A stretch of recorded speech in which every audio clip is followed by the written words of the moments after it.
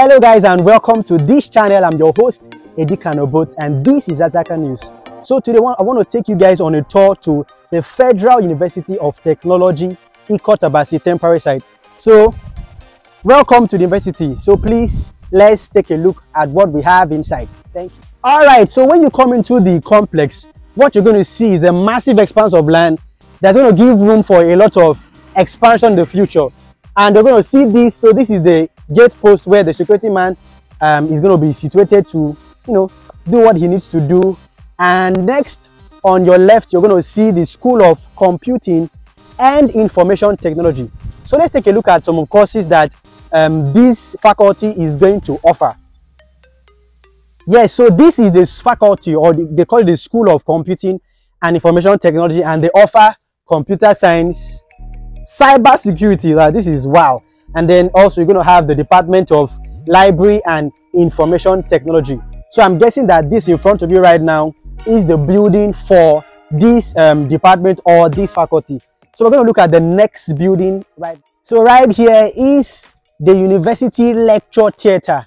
So a lecture theatre is basically a place where you'd have very big screens and massive infrastructure to help people, let's say, learn in a more sophisticated way. So this in front of you right now should be the University Lecture Theatre.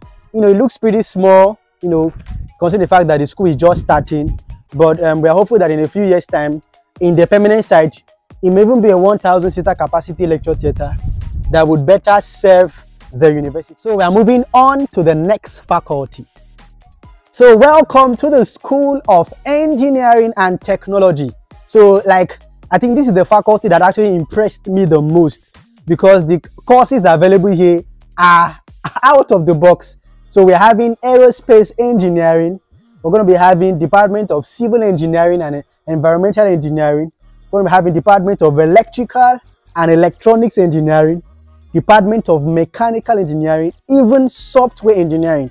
So this university is truly being built for the future.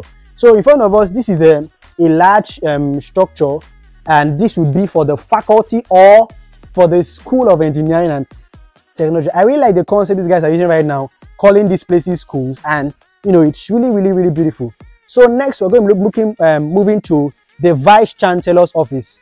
It's really tricky because in many universities you don't get to know the exact location of the Vice Chancellor's office, but in the Federal University of Technology, Science and Technology, Ikot Abasi, they have already displayed the Vice Chancellor office, meaning at any point in time you have a need or have a challenge, you could always walk to this place and lay your complaint. So this is actually the Vice Chancellor's office, which my cameraman should be pointing.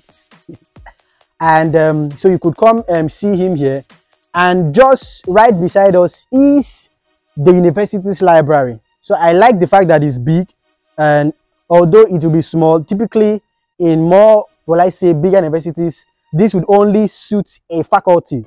So probably we say, faculty of maybe education or faculty of law, this would be their library. But for now, being that this is the temporary side of this university, so this is the university library, and this is what is going to serve the university when lecture begins. And just ahead of us is ongoing work in construction. This is the School of Pure and Applied Sciences.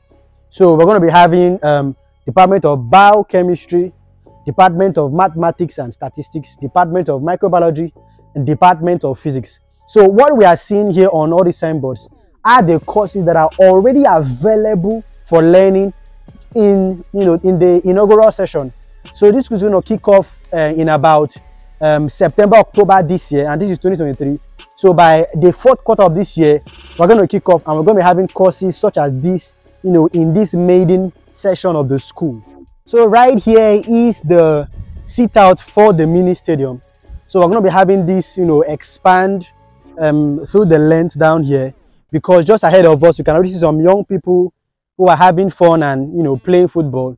So this area is the sports area, and this is our mini stadium. And like I said, this is the temporary site. So whatever you're seeing here is something that we're just going to manage for as long as we're here until we move, to the permanent site. So just a thing or two about the importance of this university.